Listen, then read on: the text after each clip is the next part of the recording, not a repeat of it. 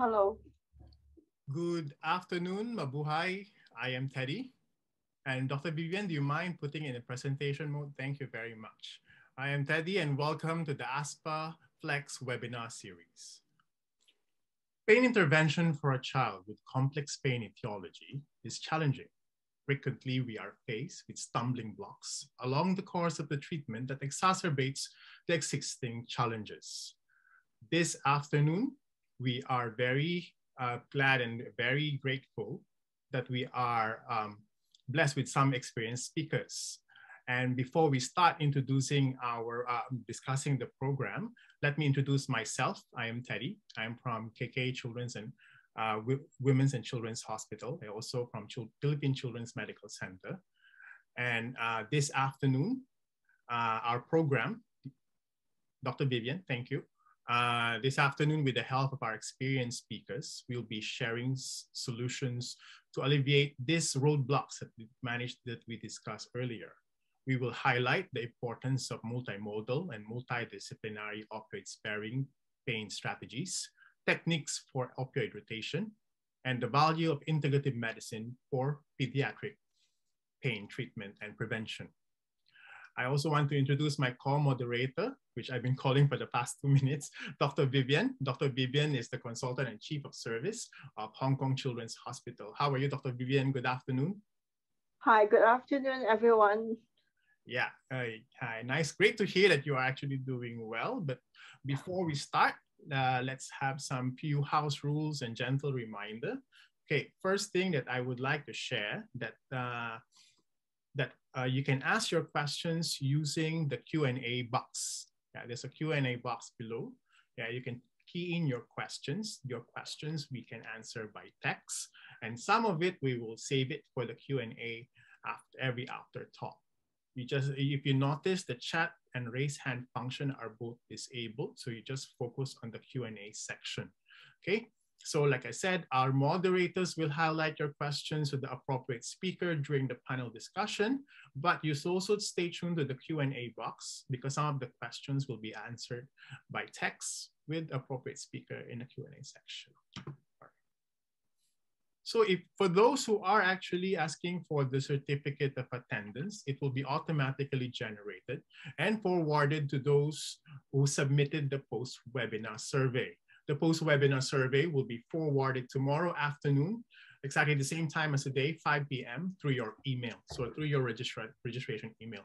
I would like to highlight to please ensure that you key in your name, your full name correctly, and your email. Because your full name, whatever you full name you key in, that will be registered to your certificate. So if you just key in your first name and then only the first name will be keyed in, automatically key into your certificate. Yeah. So if for those who are asking for the video recording, you can actually you can follow us in our YouTube page. We have a YouTube, ASPA FLEX. You can follow our like and follow our Facebook, ASPA 2000. Or you can even check our website, official website of Asian Society of Pediatric Anesthesiologists, aspa2000.com. All right, so having said that, we will also have some polling question later. So if there is a polling question, okay, when we launch it, you will be prompted to answer the polling questions. And you have 30 seconds to respond and submit your answer. We will share the results immediately as soon as the end of the poll. And then after the results, right, is shared, you may close the poll so that you can see the slide shared by our speakers. So the closing of the poll will be manual from your end. Yeah. All right. So those are our housekeeping rules for this afternoon's webinar. So let's introduce our speaker. Let me introduce first Dr. Catharina Isabel Ipino, or Dr. Kim, as we may all know her. Dr. Ipino is currently the clinical associate professor and heads the pain management services at the University of the Philippines of the Philippine General Hospital Department of Anesthesiology. Recently, she also just joined the Division of Pediatric Anesthesiology at the Philippine Children's Medical Center, intending to lead the establishment of the Pediatric Pain Service and Pediatric Pain Training Program. Dr. Kim took her fellowship at the Children's Hospital at Westmead, Royal Prince Alfred Hospital, and Concord Repatriation General Hospital in Sydney, Australia, where she was given a clinical lecturer status and for her contribution for the students. Yeah. So her special interest includes pediatric pain treatment and prevention, palliative care, procedural pain, and education. Hi, Dr. Kim. Yeah, can you share your screen? Hello, how are you? Yeah, if you can unmute yourself, it's okay. I think you're still muted. Okay, hi, Dr. Kim. Okay, yeah, while waiting for Dr. Kim, let's move on to our next speaker. Our next speaker is Dr. Serene Lim. Dr. Serene Lim is our senior consultant in Department of Pediatric Anesthesia and Children's Pain Service at KK Women's and Children's Hospital in Singapore. She is the first pain director of Children's Pain Service in KK Hospital, and she took her fellowship at Boston Children's Hospital for pediatric anesthesia and pain. And then she also have a diploma course in acupuncture. Her special interests includes pediatric pain, cancer pain, pediatric sedation, holistic patient care.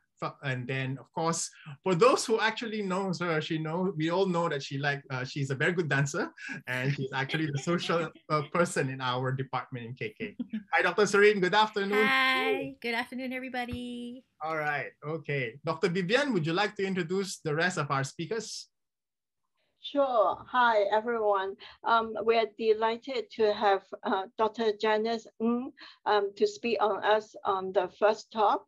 She is the associate consultant and a pediatric pain specialist working at the Hong Kong Children's Hospital. She is also the honorary clinical assistant professor of the University of Hong Kong. Her interests include pediatric anesthesia, pediatric pain, and pediatric sedation. So she is very experienced in pediatric pain management, and she received her pain training in Hong Kong as well as from the Royal Children's Hospital in Melbourne, as well as Boston Children's Hospital in United States. And with the same talk, we have Miss Becky Shan from the Hong Kong Children's Hospital. She's a senior physiotherapist with passion in children physiotherapy. She has her Master of Science in Rehabilitation in People with Developmental Disability. And her interests include pediatric orthopedics and pediatric oncology. And the last speaker in the first talk is Ms. San Fong. She's a senior occupational therapist with lots and lots of passion in the children pain management. And her special interests are apart from in children and adolescent health. She also has interest in accessibility for people with disability. And her special interest and talent includes Chinese calligraphy. This is one of her artwork as well. So without further ado, we will have our first talk on multimodal as well as multidisciplinary pain management for a very challenging case. Thank you, Teddy.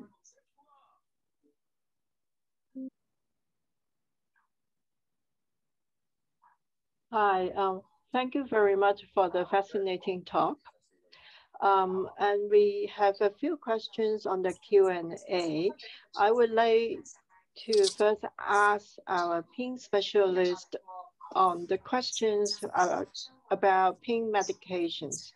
So there is a question on buprenorphine. Can the pain specialist tell us how you use buprenorphine for post-op pain? Buprenorphine is a strong opioid with partial antagonist effects. So it's basically used more for in place of a strong opioid for post-op pain control. And in my hospital, we have the preparation of sublingual, which has the advantage that if the surgeons do not want patients to take any oral meds, they can still take the sublingual buprenorphine with a good analgesic effects. Right. There's also a question on the use of the neuropathic pain agent, including amitriptyline, the gabapentinoid agent for peri-op pain. Would you routinely use for major surgery as preemptive analgesia? Would the or we only choose for certain procedure? Well, I think I won't give it for every patient for these anti-neuropathic agents. So I probably reserve it for cases that have higher chance of neuropathic pain component or cases that has a high chance of severe post-op pain. For example, I think a case that definitely worth consider preemptive will be those thoracic surgery. For example, they usually an open thoracic surgery, the kids probably post-op will complain of very bad pain. And so it would be quite good that you can start the anti-neuropathic agents before the surgery. But usually for pre-op, we will use the gabapentinoid group instead of amitriptyline. The problem of amitriptyline is to get the full blown of the analgesic effect, you probably need 2 to 3 weeks. So usually I reserve the amitriptyline group into very selected group of patients, and only when those post-op, when they have very bad pain control, despite I have been put on like almost everything. And usually they have a better effect on improve the sleep of the child. The sleepiness, the drowsiness side effect of amitriptyline usually comes in on the first day. Right. So how about Dr. Katrina and also Dr. Lee? What would be your opinion on those agents for peri-op pain? I think I typed the answer. Serene All right. here. Hi. Can you hear me? Yep. Generally, I reserve gabapentin preoperatively for like the major amputations. And I think perioperative use of gabapentin, we played around with it for a while. Clearly, it has to be surgery that justifies its use, because if it's too short, then obviously post-op they're a little bit sleepy.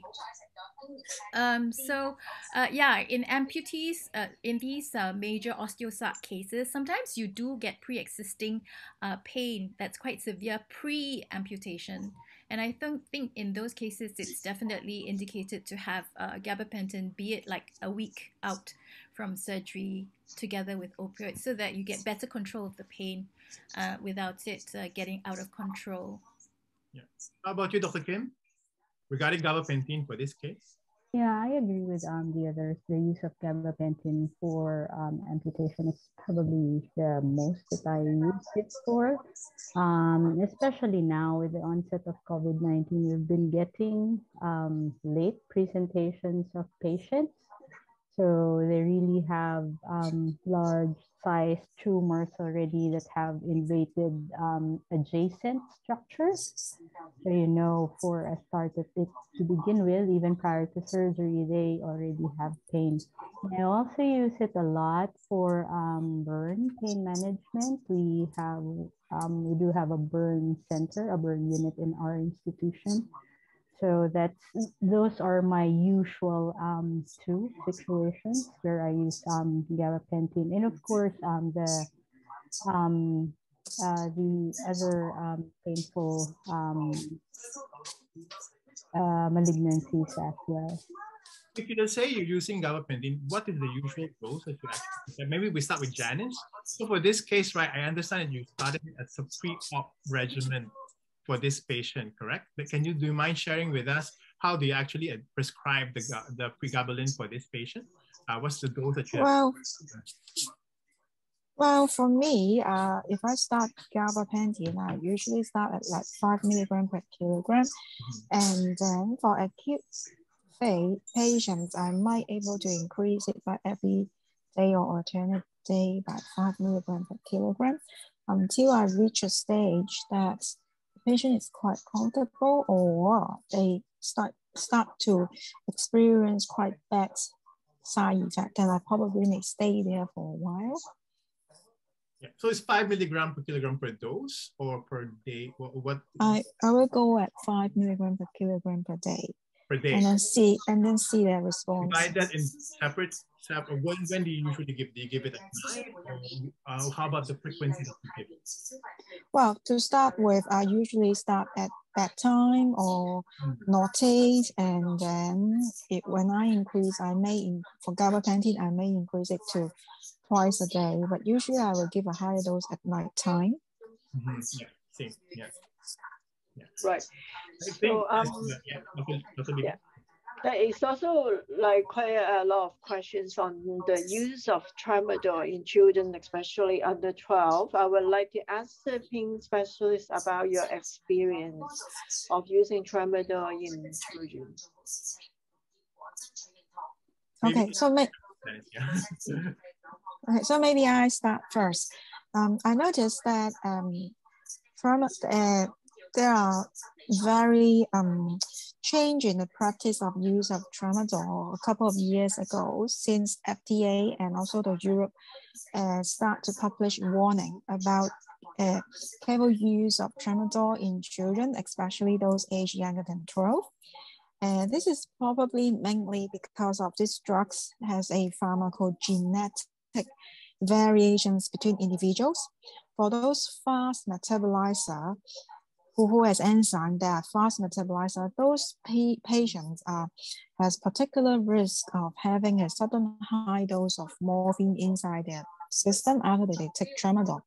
That's why there are precautions of giving tramadol in children. However, when there is tramadol, although this is only a moderately strong opioid, however, when compared with strong opioids such as morphine, it has an extra benefit of it also works for neuropathic pain.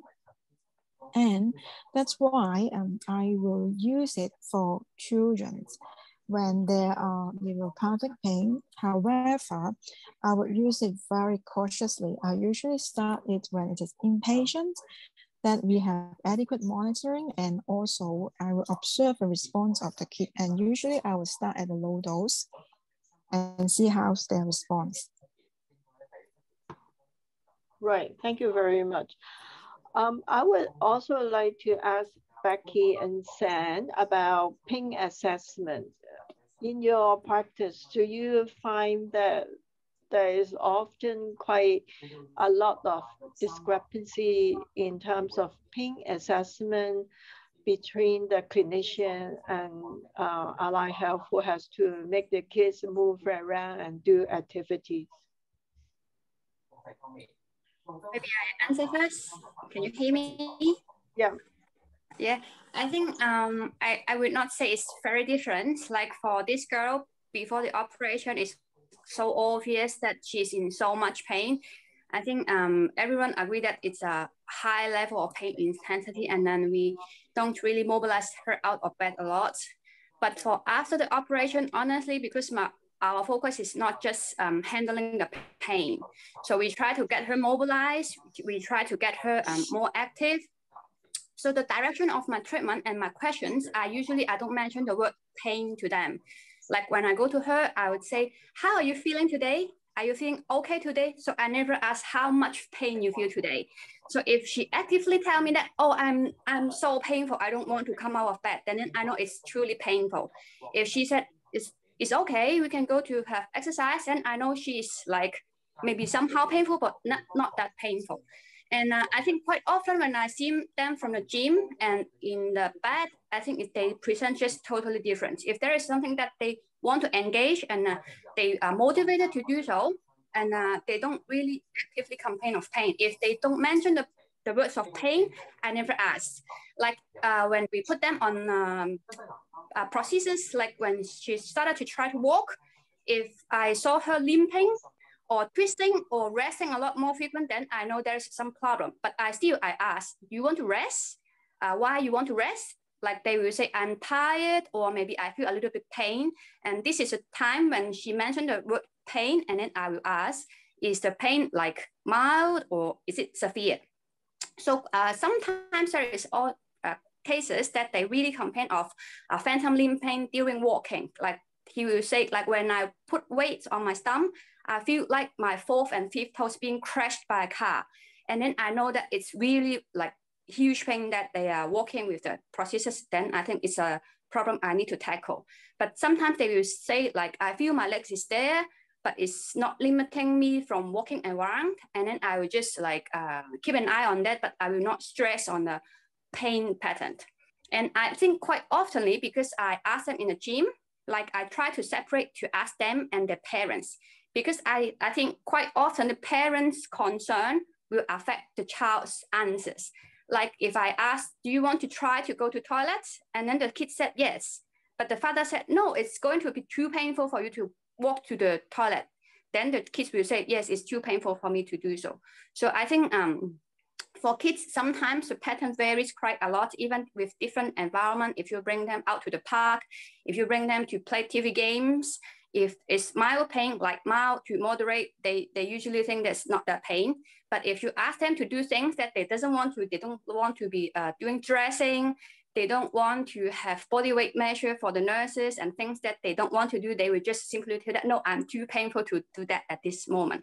So I think it's maybe a little bit different, because our direction is I try to get them mobilized. If I ask, are you pain? And then they said, yes, I'm painful. And then I have to stop. So it stopped me from doing anything. So I never ask them, are you feeling pain? I just ask, are you feeling good today? Do you want to join me in the gym? So I think this might be a little bit different from the pain assessment and then the focus of treatment. Brilliant strategy. Yeah. How about you, Sunny? Okay, for this little girl, is a little bit different. I agree that as we are using the same tape to measure how pain it is, so we have the most important thing is whether they understand the scale. For this kid, Vivian asked me for help, it's obvious that there is something blocking between, the communication, there is something wrong. So I, first of all, we will usually assess the activities of daily living, the basic self-care, even if the basic self-care that they cannot tackle. So what's the problem? It is really the phantom pain that limit her a lot. I can remember that once when I want to sit on the bedside on her right side, and then she suddenly swept away. That it seems that I'm sitting on her leg. So that is very, very obvious that we have to help the family and her to understand herself. She really not very understand that. The whole family are very introvert, I can say. They always, they keep on saying that it's around 2, it's okay, but actually this is not okay. So then I give her that the time schedule. When there is attack, you have to mark them down. And then I have tried all the scale, the pain scale, show them which one.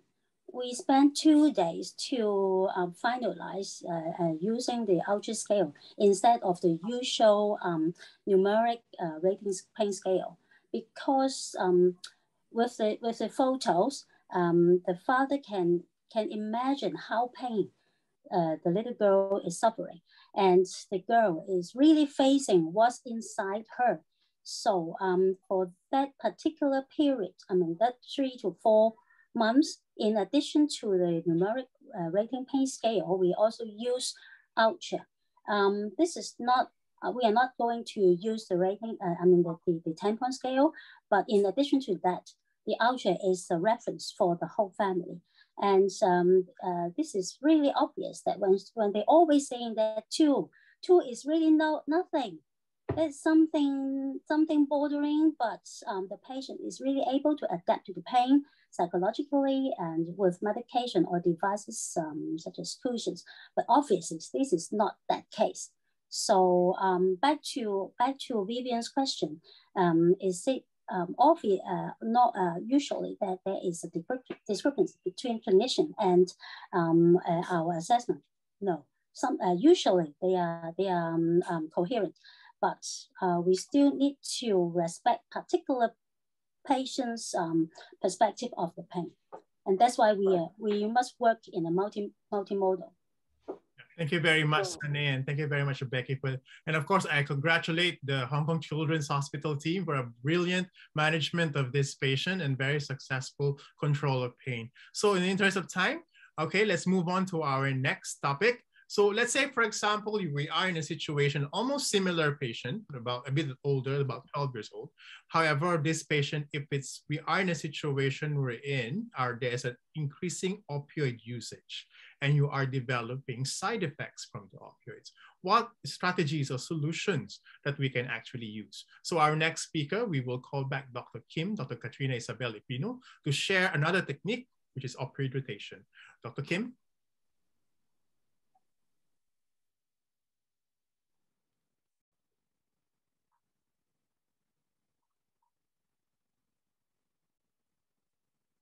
Good afternoon. Thank you very much for your kind introduction. I'm here this afternoon to talk about opioid rotation for complex oncology patients. So even if these are complex oncology patients, I'm hoping I can make it as simple as possible.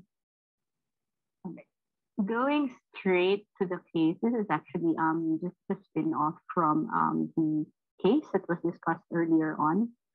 So this patient is a 12-year-old, 30 kilogram, who had hip disarticulation from an aggressive osteosarcoma.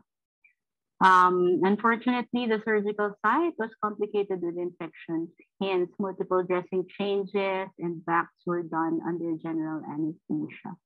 So the analgesia that was chosen for this patient was a PCA morphine, with 1 ml being equivalent to 20 microgram per kilogram, with an infusion rate of 1 ml per hour and a bolus dose of 1 ml per bolus. However, at this point, so the maximum RNA dose limit was set at 8 ml per hour, plus of course some adjuvants to hopefully decrease the opioid requirement. Furthermore, more unfortunate things happening. 2 weeks following repeated change of dressing, there was an observed increasing trend in morphine usage. This time, this child was already maximizing the RNA dose limit that was set for her, which was an 8 ml per hour limit. And her pain issues included, there was minimal relief for the sharp pain that she felt at night. And she was already having presumably side effects from the opioid medication. So she had nausea, and the mom notes that she was drowsy, but still cries in pain when she is awakened. So the team or the acute pain service decided to switch her to fentanyl. All right, so just some basics. What does opioid rotation mean? It is merely switching from one opioid to another or changing a route of administration. So the aim is to improve the therapeutic response and reduce side effects. However, it relies on expert-validated equianaesthesia ratios and tables. The World Health Organization actually makes no recommendation for or against the practice of opioid switching or rotation in adolescents, the age of our patients. So what's the indication? When do you decide or when do you consider opioid rotation as a possible option for your clinical management in a child who is in pain?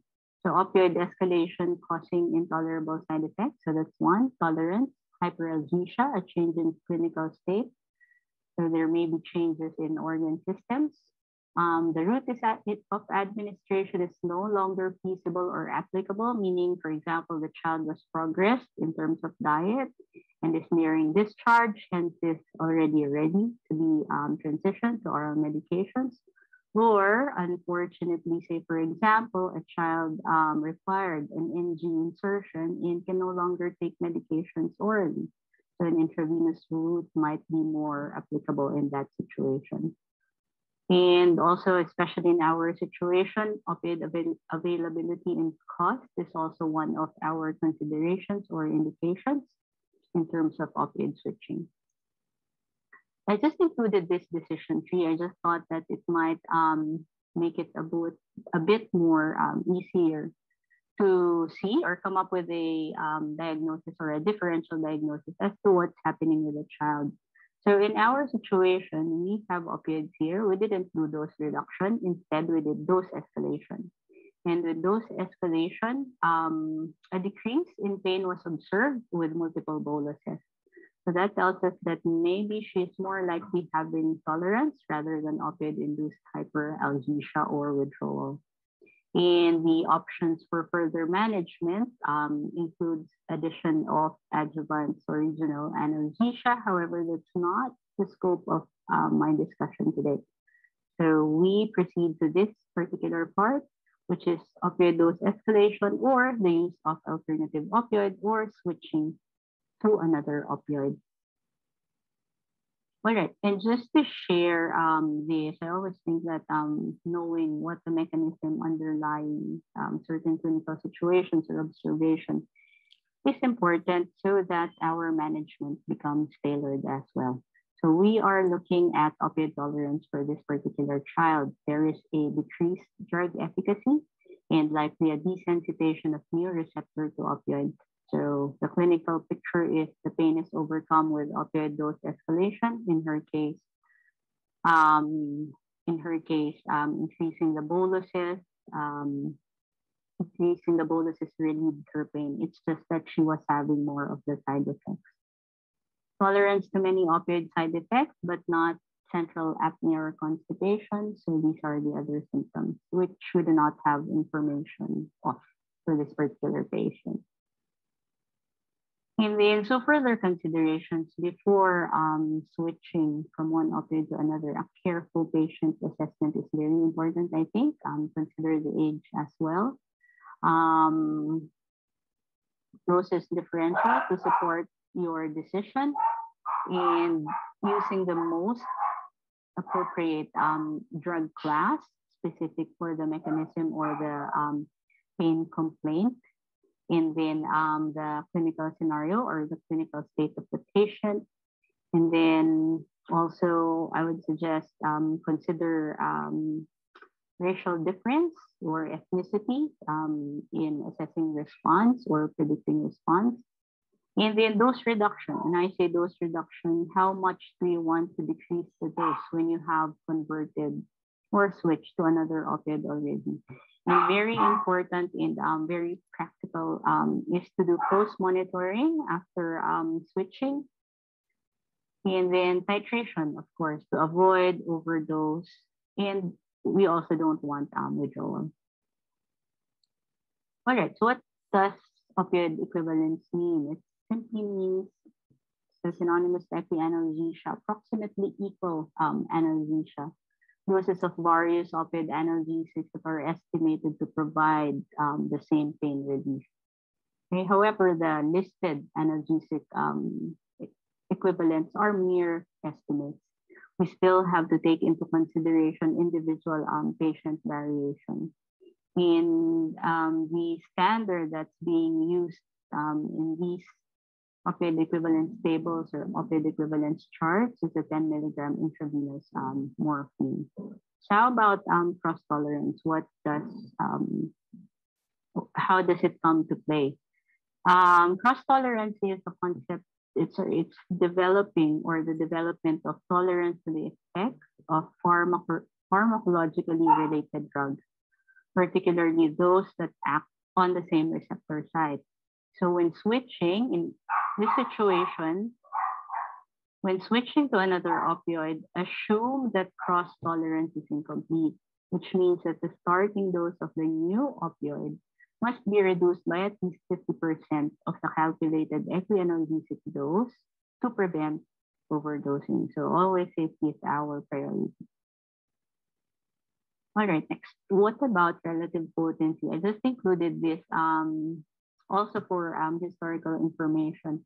So relative potency is the ratio of opioid doses necessary to obtain roughly equivalent effects.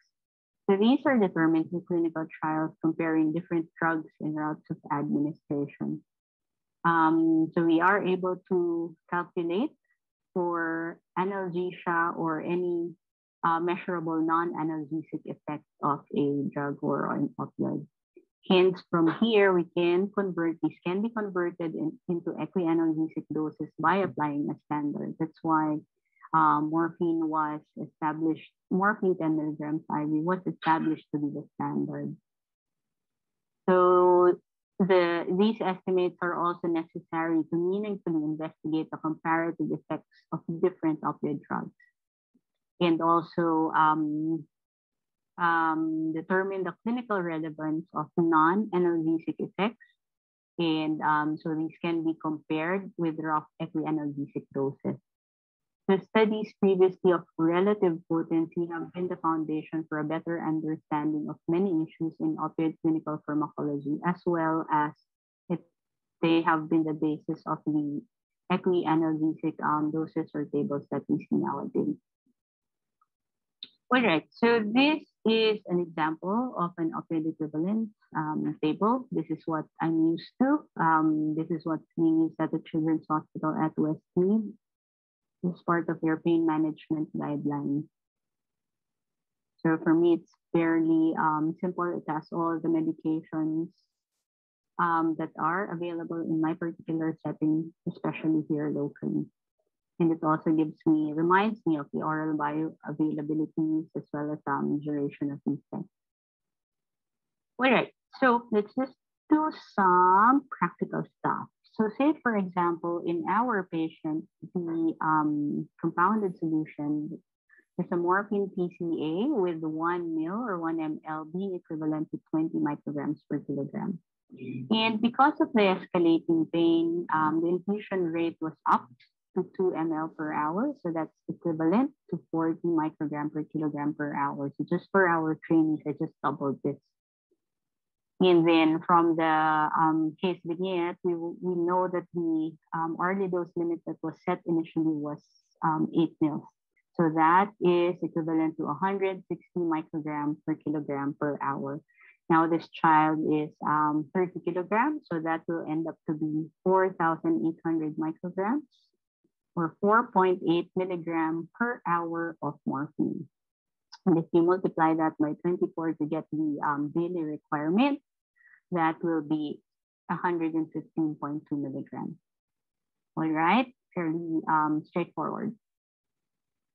Now, going back to the case vignette, the team or the APS, the acute pain service, decided to do an opioid switch to fentanyl, assuming that it will still be a PCA, since this is already a 12-year-old child. Fentanyl PCA, 1 ml. This is the concentration that I'm used to again. So it's 1 microgram per kilogram. And to come up with the dose, the conversion or the converted dose, remember that all equivalents, so most of the equivalents, all of the equivalents in the table that I showed earlier is against morphine 10 milligrams IV. So we have 115.2 milligrams total requirement in a day. So I just divided that by 10, which is a factor, and came up with 11.52. And then the dose equivalent of 10 milligram morphine IV to fentanyl in that table that I showed you is 250 micrograms to 500 micrograms. So that will end up being 2,880 micrograms of fentanyl in 24 hours. If I divide that by 24 hours, I get 120 micrograms per hour. And divide that again by the child's weight, which is 30 kilograms, I end up with 4 micrograms per hour. If I use the 500 microgram equivalents, I will end up with 8 micrograms. I usually just do compute for the bigger conversion as well, so I know what dose range is available for me. All right, so now, accounting for incomplete cross tolerance, this will be the proposed PCA setting. So similar preparation, the infusion rate will be 1 microgram per kilogram per hour, and the bolus will be 1 microgram. So 50% of the 4 microgram per kilogram computation is 2 micrograms per kilogram. So I was hoping that I could get it with 1 bolus plus the infusion rate. And then for the lockout, you have an option. Most institutions would say 5 minutes just for this situation or this particular patient. Since we noted that she was quite drowsy, I included 10 minutes. So at least you know that there's an option to do that also. And the limit is set at 5 micrograms per kilogram per hour. So again, fairly straightforward computation. I just wanted to show these to you as well. So I've looked at different equianalgesic doses, opioid conversion charts, equianalgesic dose table. This is one of the oldest ones. So this is in 2004 by Notnova and Portnoy. If I use the conversion dose, the equivalents that they placed in their table, I would end up with 576 to 1,152 micrograms of fentanyl a day. And if I use this one is from Stanford, their pocket guide. So there is 15 micrograms for chronic patients, 100 micrograms for acute and single dose. Right. So since this patient has been on opioids for more than 2 weeks, and she is also a cancer patient, we don't know at this point, but maybe she has been on opioids or pain medications as well. She might have had existing pain pre-operatively. So I decided to try and use a computation of 15 micrograms per hour to use this conversion chart. And this is what I ended up. Now, if we use this one as the ANSA opioid calculator, so without decreasing or without accounting for cross tolerance, so this is the dose that I am ended up with. 50% reduction is this one, so it's 865.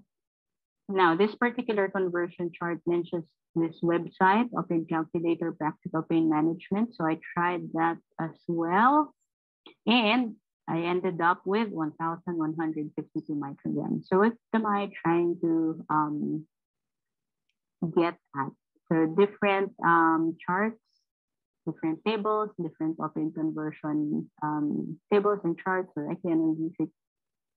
Those apps, you might end up with different doses. So it's very important to consider the entire picture, including the clinical situation that the patient is in, and those other considerations that I mentioned earlier. All right, I just wanted to show you this. This is a review done by, I think this was a French group who did this review, and they just wanted, so they reviewed available information out there on equivalence, and opioid equivalence, and this is what they came up with. So very varied, and it's actually different. It's not always bidirectional, the conversion, the equianalgesic doses that are available. So say, for example, let's take this morphine IV converting to fentanyl transdermal. Okay, so from morphine IV to fentanyl transdermal, it's actually 28:1 for lower doses of morphine IV. But for higher doses of morphine IV, it's 48:1. And then, for example, from morphine oral to fentanyl transdermal, so another, so there is also a range. There's no fixed value. So it's really varied. Okay, so having said that, there are limitations. It doesn't mean that we don't have to use these. It still remains, I think, to be a good guide, but it's more importantly, I think, is to use what's available in your institution, to have just one if possible. So at least everyone is on the same page. So the early relative potency assays did not describe other estimates like time to meaningful effect, peak analgesic effect, or duration of effect. They actually, what they did was they summed the pain scores and averaged them. And they did not assess other potential factors influencing potency, including direction of the switch from one drug to another. It's not always bidirectional. The influence of chronic administration, especially in patients who have malignancies, and those at the time of change. So that's also very important to consider. And then the responses based on ethnicity, advanced age, adjuvant medication, and comorbidities were not taken into account also. So these are the same, almost the same as those that I have listed in the considerations earlier. All right, so I hope that helped somehow. So thank you very much. Thank you very much, Dr. Kim, for that very informative talk. Okay, but before we proceed with our Q&A for our viewers, we will just launch a poll. Okay, so this poll is just a short exercise, just to test whether how experienced our viewers in terms of opioid rotation and if they have tried this before. So just sharing the case to everyone is a 12-year-old, same 30 kg. Currently, if the patient is on morphine infusion, 20 mics per kg per hour, right? And then if you are going to convert the morphine infusion to oral morphine syrup. So what dose of morphine oral syrup should we prescribe for this patient? So while waiting for our viewers to answer, give them some time to compute this math problem. So I have a couple of questions to Dr. Kim. Dr. Kim, you mentioned different sources of tables and equianalgesic conversions and all that. You have Stanford, you have ASPA, and you have the app. So in your practice, which one do you actually use for your practical, when you actually do rounds and you convert patients and rotate patients and different opioids? Which table do you actually use? Yeah, in our institution, we're still in the process of like coming up with our own guidelines specifically for the pediatric population, because the Philippine General Hospital is a mixed population hospital. So we have both pediatrics and adults. But currently, my go-to is still the one from the Children's Hospital at Westmead. It's this personal choice, just because I'm so used to using it already, having been in that institution for over a couple of years, and having seen that it has worked and kept patients safe as well. I use the ANSCA opioid calculator as well, sometimes to cross-check. I use it for adults also. Yeah, so that's why I said it's more of using what's available to you, what you're familiar with, and if there's one that's available in the entire institution, so everyone's on the same page, that is probably one step forward already towards additional patient safety.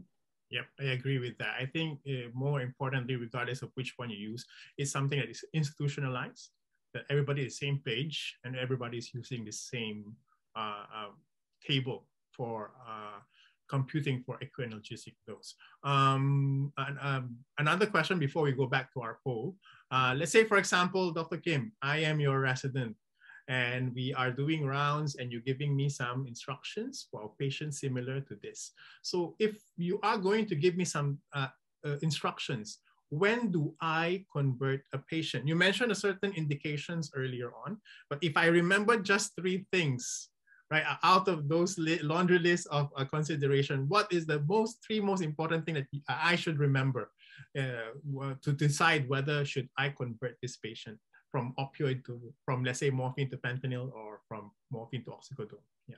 Yeah, I'd say maximize the use of adjuvants as well in regional anesthesia, analgesia, and peripheral nerve blocks if possible, especially in our institution where there are only two opioids. That's only fentanyl and morphine that patients can access for free. So we really have to conserve and maximize and try as much as possible not to reach opioid tolerance or hyperalgesia. And second is it has been used, opioid rotation or opioid switching has been used safely for patients who have poor pain control already from existing opioid medication and intolerable side effects. And then 3, and what I'm very anal about, is monitoring, especially after starting. So 1, induction or starting of new medication. And second is after a switch. I would be asking trainees, pain rotators, or our pain fellows to be going back frequently to the patient to assess.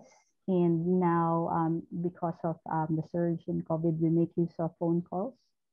So we try to call parents, companions in the room to limit the visits as well. So yeah, I think those are 3. Yeah, thank you very much. I will remember. I'm sure our trainees and residents who are viewing and fellows will remember those 3. Yeah, going back to the poll before we answer another question, I think just sharing it to everyone. I end the poll first, right? Then I will share the results. So if you notice, 39%, okay, answered 3.6 milligrams every 4 hours. Next to that, 32% answered 7.2 every 4 hours. 20% answered 5-6 hourly, and 9% answered 4.5 milligrams 6 hourly. Dr. Kim, what is the answer to this question? It's 3.6 milligrams every 4 hours.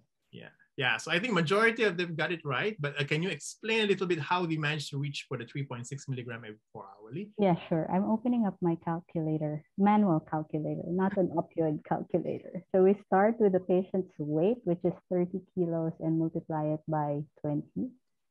So we will end up with 600 micrograms. and then come up with a 24-hour dose requirement. So multiply that by 24. So we will end up with 14,400 micrograms. And we want to convert it to milligrams. So divide it by 1,000 and we end up with 14.4 milligrams.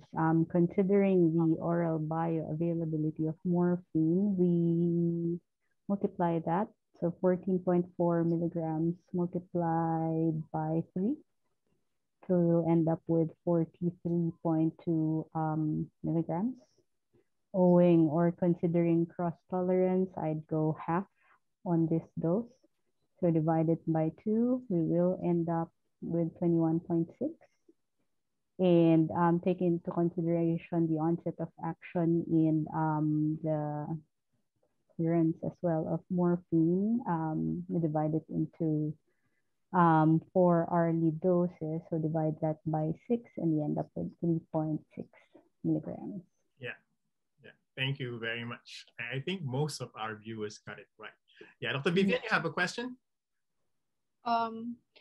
Yeah, we would also like to ask the panel for the opinion of converting from intravenous morphine to buprenorphine, or whether you recommend it or not. Yeah, I think based from the case that we gave, the first one, right? First case, yeah. Maybe Dr. Janice can answer? Well, if the patient has any reason that do not tolerate IV morphine, then my first choice of rotations probably would be oxycodone instead of buprenorphine, as oxycodone is a orally available and well-tolerated analgesic, which is also a strong opioid. However, in selected case, I did once have a patient who can't tolerate the PCA morphine, who got severe nausea and vomiting with it, that I end up start the kids with buprenorphine sublingual and find that the child no longer got nausea and vomiting and the pain is very well controlled. I see. Yeah, thank you very much, Dr. Janice, for your point of view. In the interest of time, we will move on to our final talk for this afternoon. The final talk actually aims to answer the question, what completes the healing process in a child in pain? So let's welcome back Dr. Serene Lim as she shared her thoughts regarding integrative medicine. Thank you.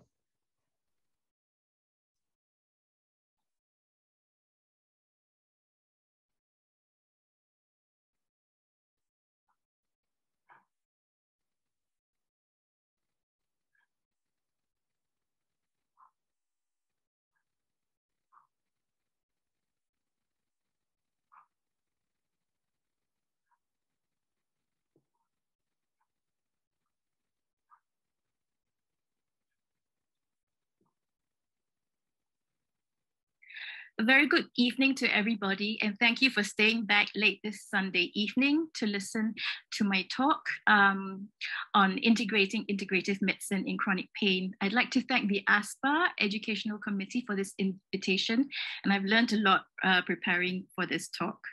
I work at KK Women's and Children's Hospital, which is a 830-bed hospital that's shared between women's and children's. My special interest is in the management of complex pediatric pain, especially oncological pain, and difficult sedation and weaning challenges. In the years that I've worked here for the last 20 over years, one thing stands out that's very important and paramount, and that's the physician-patient connection. Without it, everything becomes technical, and this makes a difference, especially in complex pain. Conventional medicines may be important, but they can be very ineffective in the challenging chronic pain. And true healing has to address the health of the mind and spirit as well as the body. So holistic care needs to embrace the family unit. And it is important to know that like characteristics like hope, patience, and love, even though they might be quite cliche, are actually paramount and can move mountains. The non-pharmacological methods that we have are standard therapy in our hospital, the psychological CBT, ACT, mindfulness and compassion, as well as mind-body activities with referral to CHAMPS for play, music, art therapy. And all these things are no longer considered like CAM in a way because they become part of conventional therapy. So in my talk today, I'd like to cover what's integrative medicine, a little bit more about what complementary alternative medicine is, and some working models of integrative medicine, a bit about placebo effect, and if we have time, just very brief clinical vignette of some of the CAM applications that I've managed to do in my career. So what is integrative medicine? This is IMED, a holistic approach to medical therapy that combines the best of conventional medicine or standard therapy with complementary alternative medicine, which is a non-standard therapy. So the trends of CAM use is on the rise globally, especially in the USA. And it is really a very lucrative business. The US expenditure was $34 billion. There are a lot of ethnic and cultural differences in it. And in Singapore, obviously the Chinese race are the largest users of CAM, the traditional Chinese method, followed by Malays and Indians. There's ironically greater CAM integration in US than in Singapore. And that is evident by a lot of education and hospitals that actually provide CAM services in the US. And I will tell you a little bit later about the models of integrating CAM. Okay. When this study came out, even though it's quite an old study, there were already 38 institutions, or 86%, offering one or more complementary and alternative medical therapies for their patients. How do patients look at CAM? In a study in Paediatric oncology clinics, which surveyed 137 families, overall CAM use was 60.5%, and associated with educated parents who had already experienced CAM practice itself. The thing to highlight is that a high proportion may not discuss the CAM with their oncologist, which is an important thing. There must be transparency so that there may not be any potential for adverse drug interactions. So complementary alternative medicine is actually defined by National Center for CAM or NICAM as a series of alternative medical practices, and they comprise alternative medical systems, which embraces TCM, which is Chinese, the Ayurveda in Indian Ayurveda, and Jamu. There are also biologically based treatments and mind-body interventions, manipulative body-based methods, and energy medicine. And if you want to have a look at how comprehensive it is, it seems like an ever-growing list. But the thing that is really interesting and applicable to our clinical care are especially acupuncture or acupressure, as well as the use of hypnosis in the management of pediatric pain, especially pediatric cancer pain, and also some manipulation of the diet, some mineral and nutritional supplements, as well as the possibility of massage and aromatherapy, where the evidence is a little weaker. Obviously, at the center of wellness versus disease is the biopsychosocial triad. And in chronic pain, this is very important, especially the psychosocial aspects and the emotional and behavioral aspect. So obviously, as far as conventional medicine goes, in terms of reaching treatment goals and alleviating symptoms, it sometimes seems to take a backseat to what some of the CAM services provide. So what are the goals of integrative medicine? It is psychosynthesis of the mind, body, and spirit. Basically, it's a reset button which tells the brain to reprocess how they actually view and behave with respect to pain. And obviously chronic pain and cancer forms a big stress and assault to both mind, body, and spirit. Obviously, the goals are wellness, to alleviate pain and suffering, and to restore sleep and function. So the obvious checklist before embarking on CAM is to know what the therapies entail, know what evidence that supports their use, and some of the benefits and side effects, when to start therapy and when to stop therapy or give up. And it is important to use only accredited CAM. So the CAM focus of my talk is actually acupuncture, hypnosis, massage, aromatherapy, diet, and supplements. And I'll try to answer these questions on the right as I go along. So acupuncture has been around for thousands of years, and it's not something that is unfamiliar. And the NIH has already concluded that there's a clear body of evidence with respect to its efficacy in various clinical conditions. So what is acupuncture? It is the art of inserting fine needles at acupoints and manipulating them, either with electrical stimulation or manually, or with moxibustion, to improve the flow of qi, which is the life energy, thereby restoring function and balancing yin and yang. This improves health and alleviates pain and symptoms, even curing disease. And basic philosophy for pain and disease in TCM is 不通吃痛，通吃不痛. If it's blocked, there will be pain. If it's not blocked, there'll be no pain. So the goal of acupuncture is to restore the qi, improve circulation and health. And this can even relieve pain, itch, and edema. The acupoints are actually located by measurements and anatomical landmarks, and they lie within the myofascial plane. The exact depth and correct spot is heralded by eliciting the de qi sensation. De qi is basically a sensation of an ache, which is swan, numbness, ma, heaviness, zhong, and distension, zhang, which can be felt around the needle as it is inserted. Depth of needle also depends on patient size, acupoint location, and traditional, there are three types of acupoint. The usher acupoint, which is the yes, ouch, or the tender spot. Extraordinary acupoints that don't lie along the classic meridians of the viscera, according to the Chinese TCM anatomy. And meridian acupoints, which are specifically located along the meridians, which are imaginary lines joined by the acupoints running along the surface of the body. There are 12 channels, of which half are yang and half are yin, the yang being on the dorsal, and the units of measurement are standard for each acupoint being, and the yardstick of measurement is the patient's own body part, or like finger, rather than a ruler. Even though it's in twin or inches, that twin is in relation to the patient's body part.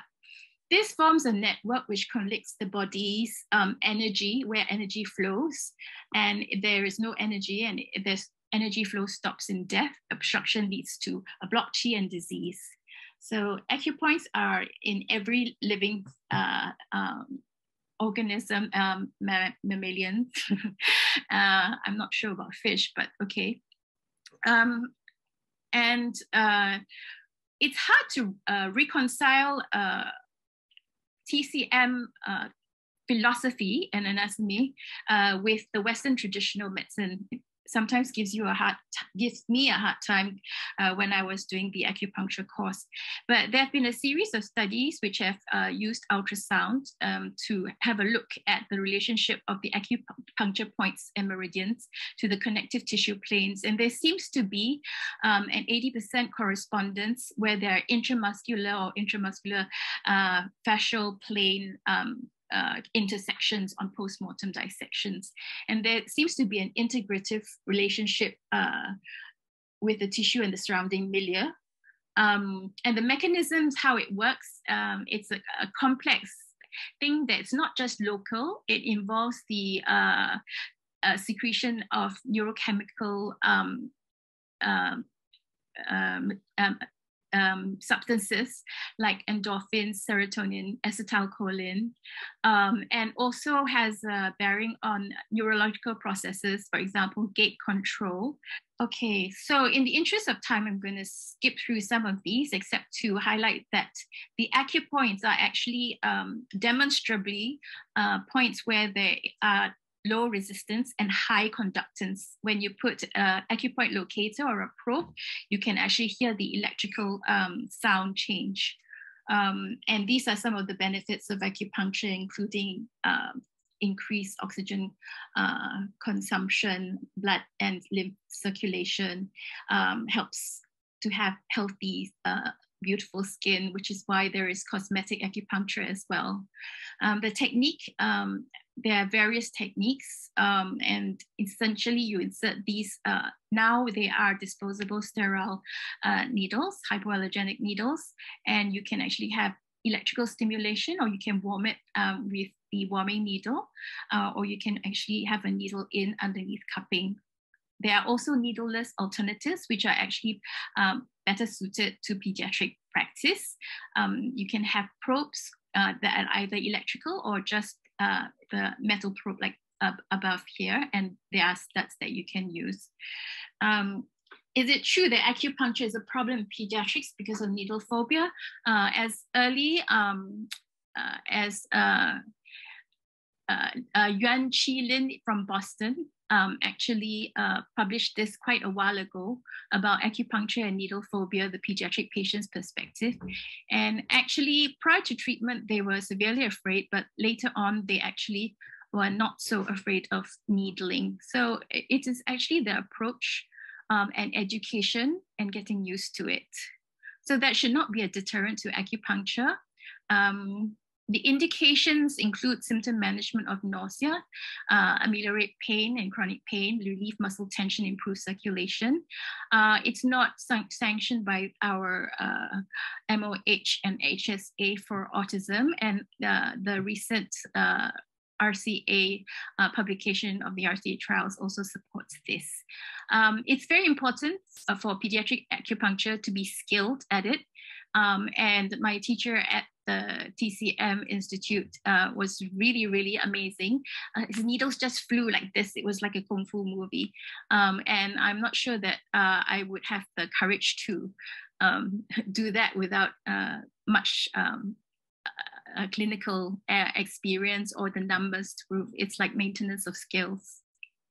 It's not for the occasional acupuncturist. When you do ultrasonography, dry needling, by the way, is not really acupuncture and is useful for myofascial release. So I think Lakshmi Vas did this a long time ago. She used ultrasound to determine what happens when you do dry needling. And she has had very good results with her CRPS patients. So both dry needling and acupuncture do work in pain. The philosophy of acupuncture is a little bit difficult to wrap your head around. And although there's a lot of emphasis on evidence-based literature, I'd just like to point out, like, for example, the use of ultra-low-dose ketamine and in pain work, it's very impressive clinically. I mean, if you look at the literature, it's not so impressive, but it's really impressive. I can apply an ultra-low dose infusion in the morning, and by afternoon, the patient is pain-free. So there's a lot of problems with all these big acupuncture research because there's so much heterogeneity. It's quite hard to prove a lot of things, even though the level 3 evidence seems to support it quite well. But when you look for level 1 in evidence, somehow it just doesn't seem to get the impact that it may deserve. So my next CAM therapy that I'm going to talk about is hypnotherapy. This is guided hypnosis, and the subject should be willing, should be able to relax, cognitively able to concentrate and listen to instructions and follow instructions like controlled breathing, and having a good imagination helps.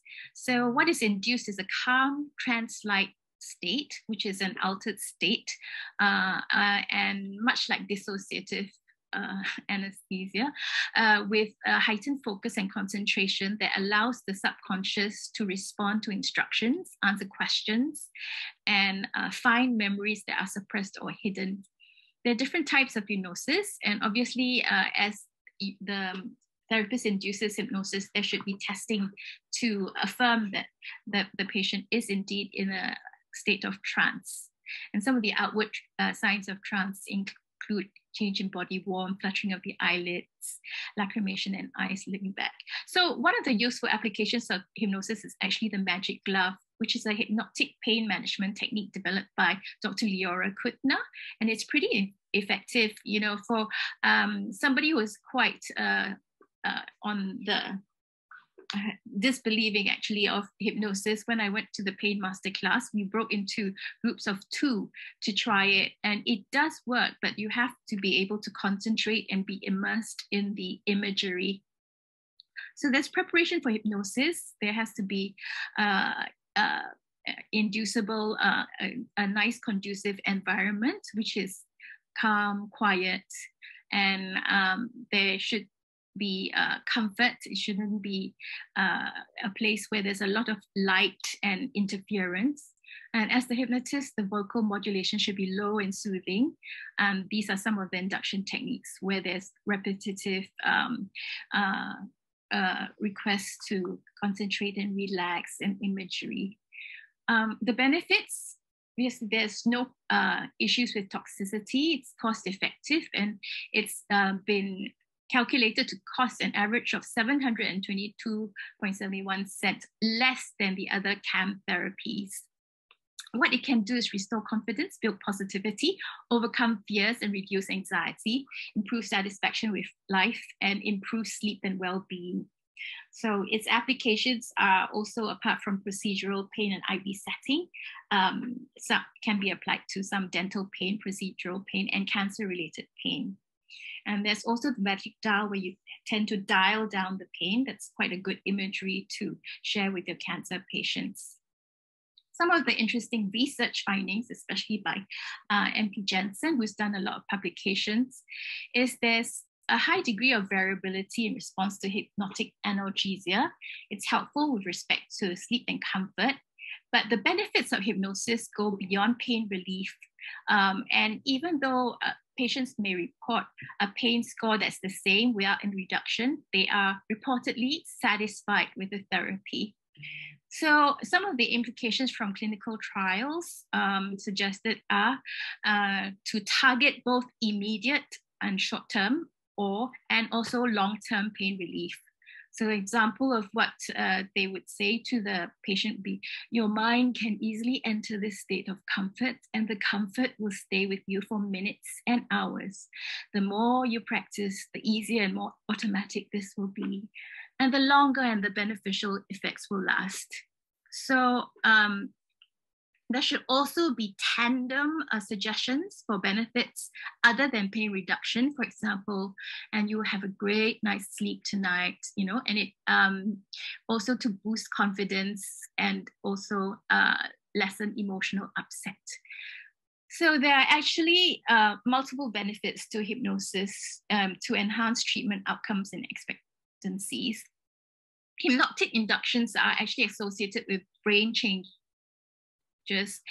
consistent with those that happen with pain relief, decreased beta and increased alpha frequencies. There's substantial reductions in pain scores that can be maintained for up to 12 months. And this hypnotic analgesia influences pain processing at multiple sites that respond to hypnosis, like the insular prefrontal cortex, thalamus, and cingulate gyrus. Basic approach to hypnotic focus analgesia, or HFA, shows promising results. And the proposal is to actually have the standard induction include a focus of attention and suggests for an alteration in the subjective experience of pain, to downplay the pain so that it's not such a looming, fearful thing. And also to have sufficient time and sessions, each session lasting 20 minutes and 4 to 7 sessions with backup daily practice at home for self-hypnosis. Other studies have shown that fMRI scans indicate that the subjects without this hypnotic focused analgesia, when exposed to pain stimulus, actually complain of the subjective presence of pain, which is marked by that brain cortex lighting up in the sensory areas corresponding to pain, which is absent in those who actually have HFA done. Okay, so these are some of the things that hypnotherapy works on: cancer pain, headaches, especially temporomandibular pain, and in cases fibromyalgia. Are there any risk? Not really, but substituting false memories may be a risk, and it's not really recommended in those with psychosis or personality disorder because that can get worse. It's important when you do hypnotherapy to explore boundaries and intentions and explore where there are no-nos, absolute no-nos. And on CNN, the Hypnosis Reel or WAC, there was an issue with the hypnotist, Ricky Kalman, because one of the subjects actually was a germaphobe. He was actually really averse to shaking hands, and the hypnotist made him shake his hand. So he was really upset after that. So these things need to be worked out. And studies have supported the use of hypnotherapy in the reduction of pain. Massage is a little bit more difficult to pinpoint because there are different types of massages and different qualities of massages. And anybody who's ever been for a body massage will tell you that the massage therapist is of paramount importance. So the different types and techniques include Swedish and Indonesian, which involve oils, and the dry massage, which is Thai reflexology shiatsu. And there are other specialized massages targeted at the problem areas like sports massage, deep tissue release, and lymphatic drainage, acupressure massage, trigger point, and others. There's also recently a lot of baby massage coming up, and some of the recent reviews and studies have actually supported this, as those babies that actually had baby massage gained weight faster. Okay. So some of the benefits of massage are increased blood flow, increased oxygen, and it's actually the human touch. There are also cardiovascular and autonomic changes. There's a predominant tendency to get into a parasympathetic state, which is a more relaxed state. So massage has also been found to be better for aiding muscle relaxation following exertion. And the NCCIH, which allows sharing of these contents as long as they are acknowledged, has actually looked at the reviews in massage therapy for health. And what they find in low back pain is that it's useful for acute and subacute back pain, but may not be so useful for chronic pain, although there might be some weak indications that it's helpful. In terms of neck and shoulder pain, there is evidence that it does help in the pain relief.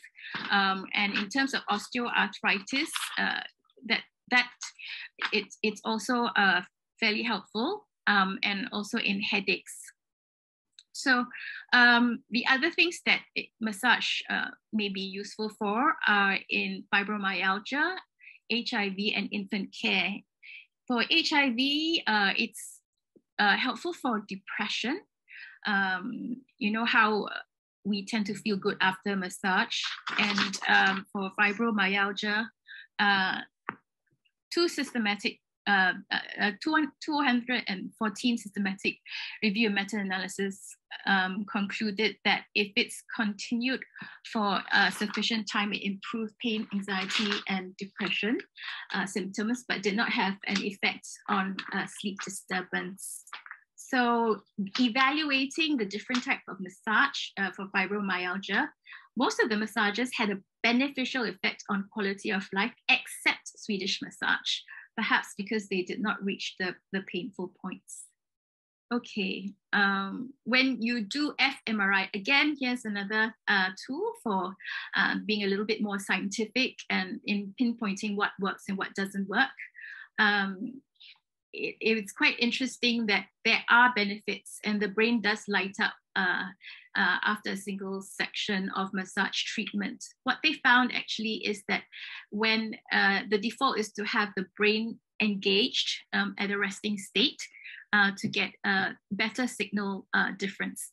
So these patients had their right foot massaged whilst in the MRI scanner, but prior to that, they were giving a cognitive task to perform, and they had either Swedish massage, reflexology, or massage with an object. And actually, all these massages did make a difference in the signal, but reflexology was the one that maintained the signal at the same areas during resting state.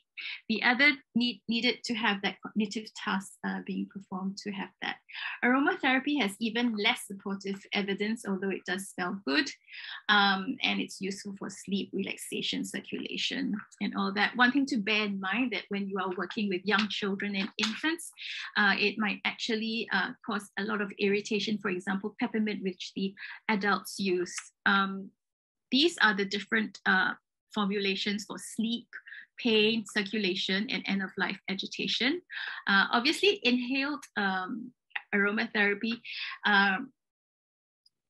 it can be a very pleasant thing to have at the end-of-life care when your room is like dark and unpleasant in the hospital. It just makes a difference to the environment.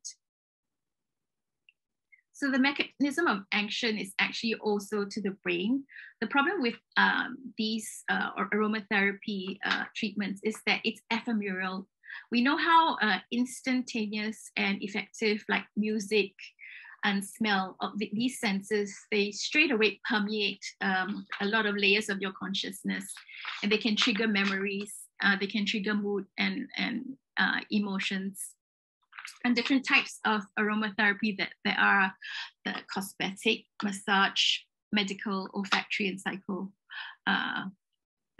psychotherapy, aromatherapy. In terms of diet and supplements, there's really a lot out there. I just like to highlight that in a lot of chronic pain patients, there's a deficiency in vitamin D3, and it's good to, in your practice, assay those levels. What diet and supplements can do is they can be anti-inflammatory, and that helps with pain. Some can be analgesic, some help with sleep relaxation, and some boost immunity and be detox.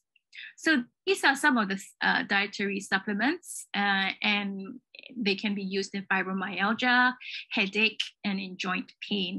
So it's, like I said, one thing that's key, apart from just using CAM, is communication, rapport, and building a relationship on trust. And just talking and having the time to deal with your pain patient is also important, where you can sow suggestions and ideas and positive influence. Okay, integrating CAM. There's a model to translate it from idea to practice. Basically, you have hypothesis and protocol generation, presentation and evaluation by the hospital board, acceptance and integration. So, and then trial runs in whichever area you want to integrate it at. And there are 3 different models where CAM is fully integrated, like a lot of hospitals in the West. They actually have CAM specialists, and they offer the service in the hospital itself. And if you have enough people around, then there will be a huge movement and support for CAM. In co-opted integration, you share the same roof and premises, but work autonomously. That means you work separately. This is pretty much like in KK, where there are TCM services physically in the hospital itself. The disadvantage is that it's less immediate in terms of access, and it's also less transparent. There should be actually communication between the physician as well as the CAM therapists for the best outcome for the patient and safety as well. Then when there's no integration, then patient has to leave the hospital and go outpatient to seek CAM services. It's less convenient, and also communication is even worse than when there's co-opted integration, where one can actually walk down and sort of like get to talk to the physician in charge. Okay, so a leaflet about KKH experience is very limited. I have actually done an acupuncture diploma, but I I'm a little bit loath to practice. As I said, you need a lot of skill and expertise. So I actually did acupuncture on myself. And when I had frozen shoulder, it's quite obvious that different acupuncturists that I go to have a different impact on the pain that I felt. So, okay, so just a little vignette about KK. There's an 8-year-old Indian boy with persistent post-orchidopexy pain. So after a lot of evaluation, and we started him on the standard therapy of paracetamol, NSAIDs, and some mismorphine PRN. Then we decided that this was not the way to go, and then I offered acupuncture. So what happened to him is when I offered acupuncture, he asked, "What is it?" And I said, it involves sticking a lot of little needles into you. And straight away his pain got better, and then we didn't hear from him anymore. So that's it's quite a humorous account. Then there was a teenage girl with musculoskeletal non-organic foot pain, no history of preceding trauma or injury. And this girl actually had, I gave her a old bass oil, which is basically something with eucalyptus tea tree. And it actually, after showing her a few acupoints and rubbing around the sore area, she was well within 2 days, and she was discharged. A 9-year-old Chinese boy with hepatoblastoma ascites on 10 liters per minute face mask oxygen was deemed palliative terminal. He had orthopnea. He was actually at rest dyspneic. So he was a challenge. Initially, he was actually on a PCA, bolus only. And then after dialoguing with the oncologist, he was deemed proceeding to end of life. And I suggested a TCM consult by one of the reputable physicians. And this actually resulted in his ascites subsiding, and he actually got well enough to be discharged. Unfortunately, he came back with varicella sepsis. He had caught chickenpox from outside when he was home. He had a reprieve of about 2 months at home, which was really quite nice. So out of these leaflets, I have a positive outlook towards CAM. I'm not like those physicians who absolutely dismiss it as voodoo or hearsay. There's definitely something that can be had. I think we need to keep an open mind. We need to individualize care and persist in our multimodal approach. Concentrate on pain reprocessing therapy. And it is the transformative medicine that transcends barriers. So keep listening, keep trying, keep learning, and proceed with a lot of love. Thank you. That's the end of my talk. I'll stop here. Thank you very much, Dr. Serene, for the very informative talk, and we have learned quite a lot. 2 minutes more. Dr. Divya, thank you very much for everyone, and for the panel. We have lots and lots of information. We learn a lot, plus we also respond to a lot of questions in the Q&A box, so you can pay attention to that. Just one very quick question for the panel. For the CAM, it is so good, and there are so many options. Who should lead this service in a tertiary hospital? Maybe let's start with Dr. Serene in KK, who's the lead therapist for CAM. Okay, so I think there usually is quite a lot of things to work out. For example, if I wanted to start off an acupuncture service, I would have to present that the literature, supports it, and decide which patients, which age group, how we're going to do it. It's not a problem setting it up, because in the sense that you can get your needles, the equipment, but the problem is actually the staffing. I think it's very important to have very good or skilled acupuncturists. And I was actually eyeing my teacher, but he's so popular that he's not interested. So I would be loath to start off that. If you're talking about policing CAM in the country, HSA does that. So all the TCM physicians, all the acupuncturists, and all the TCM medicines are actually, Singapore, it's actually very well policed and monitored. So we don't get if we get illegal cam stuff, it's like it's under the counter. It's kind of like illegally from whichever country that they fly in and secretly bring in. But by law and by right, it's very well policed here. So every single product that it's on the shelves, there is a joint committee. So people who have been by teachers. So the TCM physicians in China are doubly qualified. They actually do a Western medicine course, which I think is very good. And I think it's lacking in us when we do like conventional medicine, and we not all of us do a TCM course. So that's good. So there is a collaboration between the TCM where institute where I actually trained in just to do acupuncture for that herbology and that sort of stuff. So it's quite integrated. I think where it's best illustrated is in the Ang Mo Kio Community Hospital, where it's used regularly and extensively to for stroke rehab, where it's definitely proven to improve circulation and recovery, and So does that answer your question, Vivian?